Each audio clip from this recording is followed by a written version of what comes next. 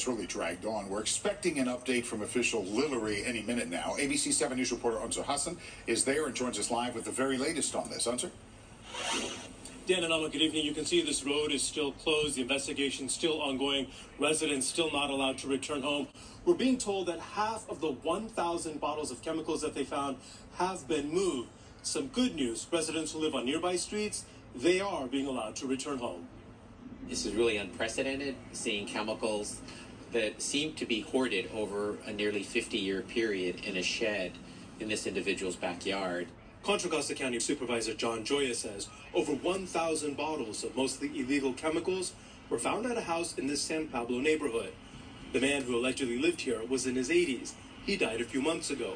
His brother came by to clean up the property. There's been some speculation in talking to the brother or others that he may have been a chemistry professor, but that hasn't been confirmed. Law enforcement got a call on Wednesday of a gas leak.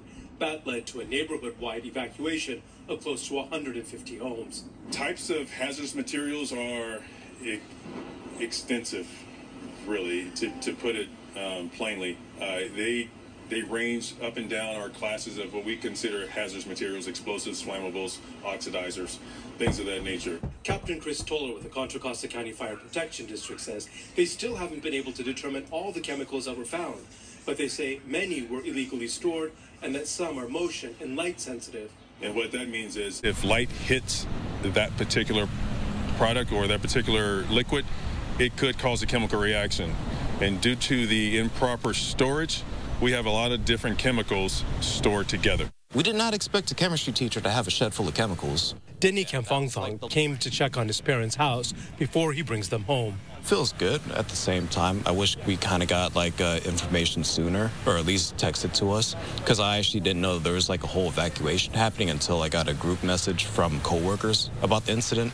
San Pablo police believe the chemicals have been stored at the house for years. Based on the degradation of the boxes and the way it was stored, it was a significant amount of time, up to years even. Police say one reason this investigation is taking so long is because they have to identify the chemicals and then dispose of them accordingly.